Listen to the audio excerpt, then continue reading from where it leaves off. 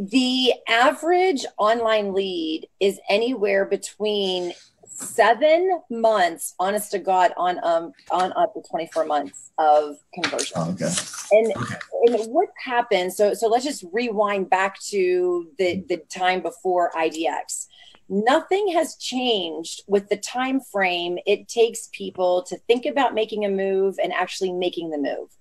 Okay. The only thing that's changed is they have the ability to start looking, and we have the ability to see them looking. Back in the day before internet, we didn't see people sitting at their kitchen table on Sunday mornings reading the newspaper and looking at all the open houses and looking at all the Right. new listings, because that was the only way anybody knew, right? Right. Yeah. So back in the day, people were like, oh my God, it takes so long for people to buy a house. Well, people never said, hey, agent, I want to buy a house a year before they were thinking about buying a house back Right. in the day, right? But now we're so forced to, we can Google anything. Hey, I'm going to be moving in 5 years to this destination. Let's start looking at the market now. Right. So we have to really change our mindset to say, okay, just because the lead come in doesn't mean I'm going to be closing them in 30 days. It's a lead comes in. Where are they in the process? Okay. And how can I work with them in the future?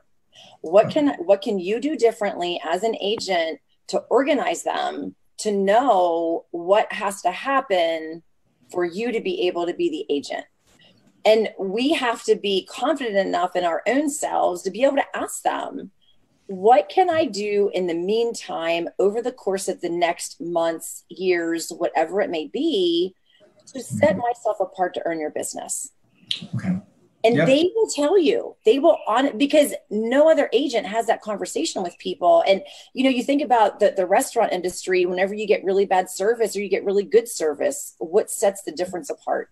That's right. And it's the server paying more attention, suggesting things on the menu, or when you order something, they say, hey, this does have tomatoes, and I have a lot of people that don't want the tomatoes on. Are you okay with the tomatoes? You're like, oh my God, thank you.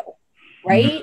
And there's no difference in calling these leads, because the mindset is, I'm not paying for leads to close them. I'm paying for leads to find out where they are in the process so that I can build my pipeline over time.